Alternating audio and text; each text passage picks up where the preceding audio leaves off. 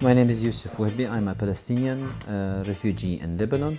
I came to Germany 6 months ago. I'm an asylum seeker here. I am from a background working on international law and armed conflict, and that was the main reason that I'm here.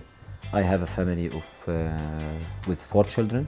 Because this kind of job is considered by some actors as prohibited by religion or by politics or whatever, so they consider it against their beliefs. It harms their policies, so they started abusing or harassing us. Als ich nach Deutschland gekommen bin, dann waren meine Cousins und sie hatten immer Deutsch gesprochen, nichts außer Deutsch.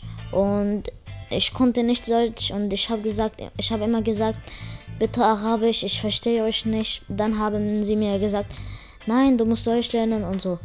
Dann habe ich okay gesagt. Dann habe ich sie gehört, wie sie reden mit anderen Jüngern, mit Freunden und so. Und ich habe die Wörter, die ich höre, wenn ich nach Hause gegangen bin, dann habe ich die übersetzt und ich habe gefunden, was sie bedeuten.